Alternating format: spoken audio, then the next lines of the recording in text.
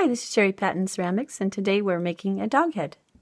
I just want to show you the difference between a puppy and a full-grown dog.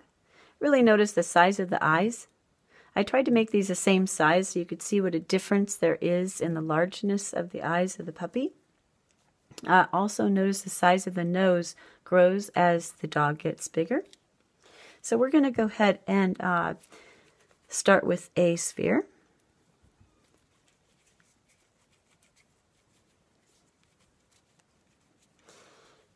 Can roll around for the sphere, and then we want to turn it into an oval, so we're going to go back and forth,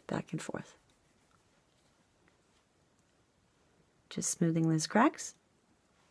And now we're going to add a muzzle. Large piece of clay for this. You can really see how large that muzzle is. Roll another sphere, round and round. Turn it into a column. Make it longer, back and forth. And now we're going to push one piece onto the other. This is very, very soft clay. So I can do this. I would score and slip though. I just want to make sure that I make this under that 15-minute time frame. So I'm smoothing it in.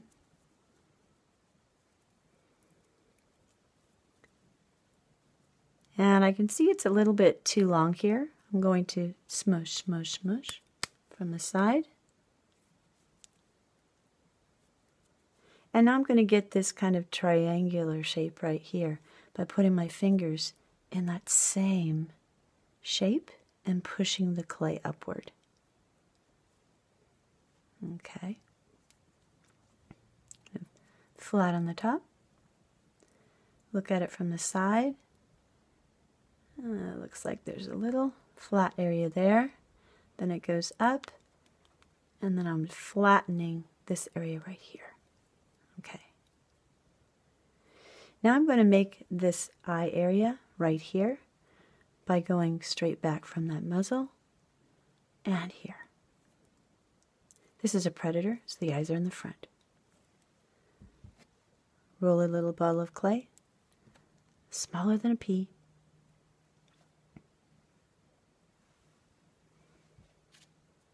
See how it looks? It seems big. I'm rolling it again. Looks about right. Now I'm going to take a needle tool and cut this in half. And that's going to make this almond shape right here. Dip it in water and add it. Going horizontally as it is here. And now I need to make eyelids. Little piece of clay. Roll it in my fingers. Or I can roll it in my palms to make it really, really thin. If it breaks too much, then dip it in water. And then try again.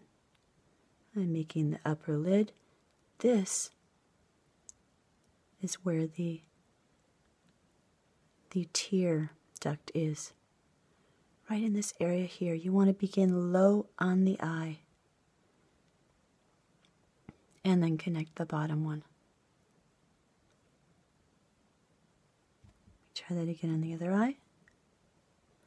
Rolling it in my fingers. Dip it in water. It'll make it so much easier dipping it in water than it sticks to it. I begin low on the eye. Notice I begin at basically the bottom of the eye to attach this. Very, very important, or else it looks odd. Cut it off. And I'm going to take another little piece for the bottom lid.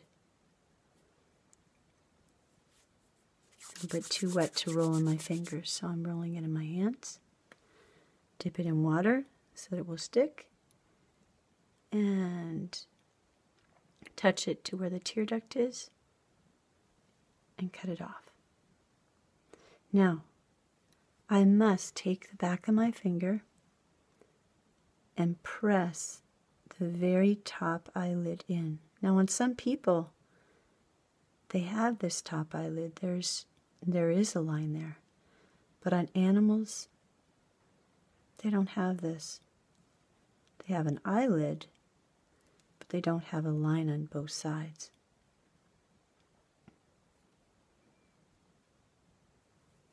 I'm going to do the same with this one.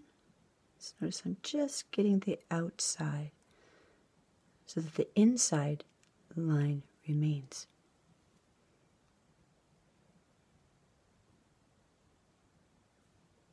There we are. Okay. A little uneven, so I'm just pushing it down. Now, the nose. Take a piece of clay, roll it into a ball, dip it in water, and you're going to put it on the top area. Right on the top. Like this, and you're going to smooth. Smooth it in at the bottom. Notice I'm not touching the top of it. I don't want to press it down yet. I want to see what it looks like. I'm looking at it from here. Looks quite good. Now I'm going to make the holes. Let's first make a little line around it so we can see it better. There we go.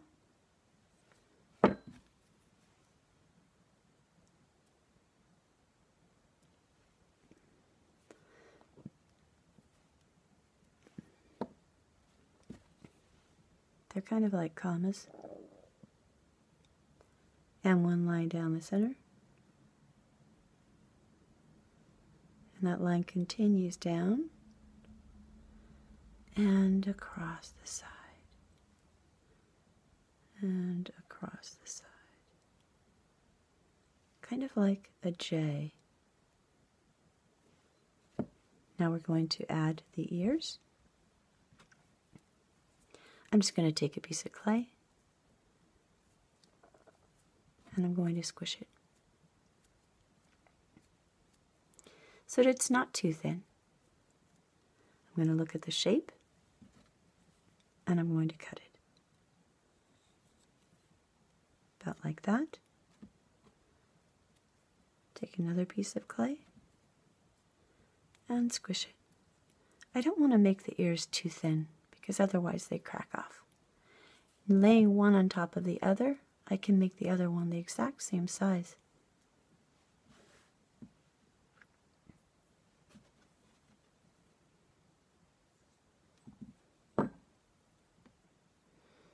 Now I'm going to just push those ends down so it doesn't look so mechanical. I'm going to look and see where to put those ears. Looks like I need a bigger head space right here. So I'm going to add a little bit of clay to each of these sides.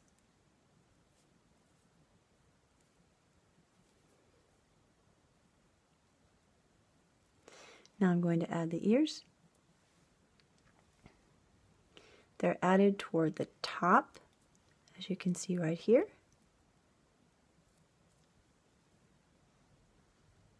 And the other one.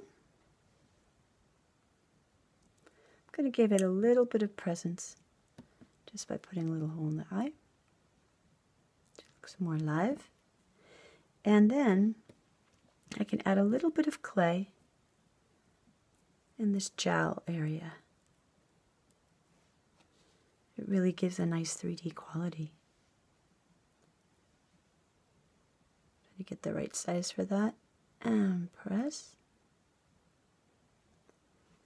And for the other side. And press.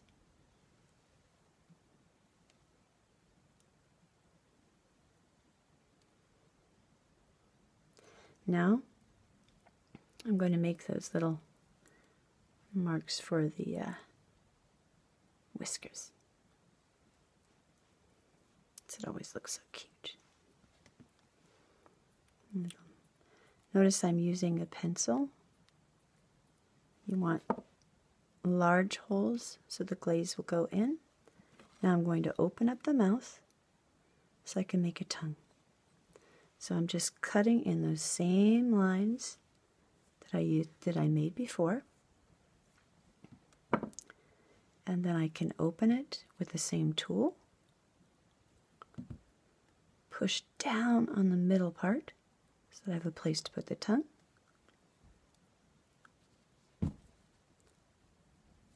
Take a piece of clay, make it round, blunt the end, squish, squish, put the line down the center for the tongue, cut it, insert, and there we are. Cute little dog.